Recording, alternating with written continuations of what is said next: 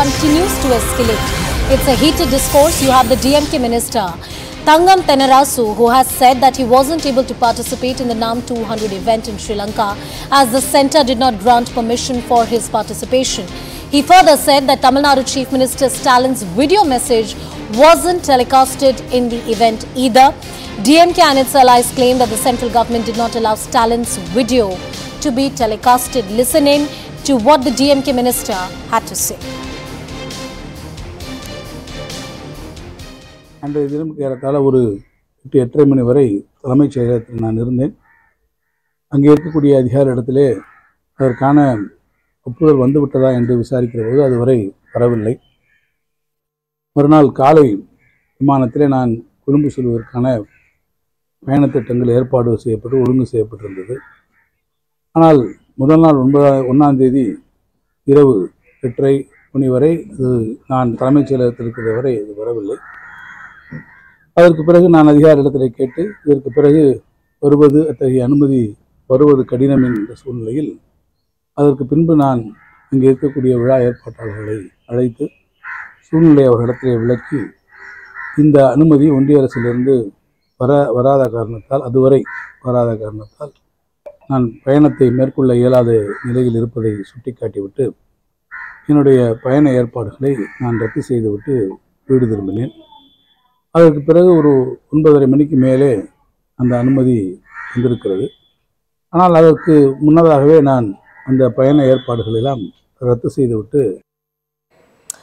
Cutting across to my colleague Purnima, who is with us on the broadcast. Purnima, put this into context for us. The statement of the DMK Minister. What is this event that we are talking about? What is the basis of all these allegations that have been made?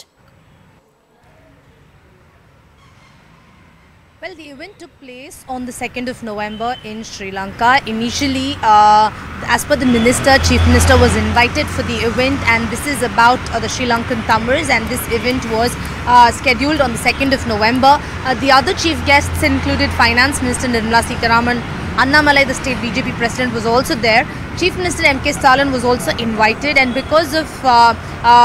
because he had other commitments, he had in fact deployed the state finance minister Tangam to attend the event. And as per the minister's claims through the press conference, he had booked tickets and stay and planned to travel on the 2nd of November.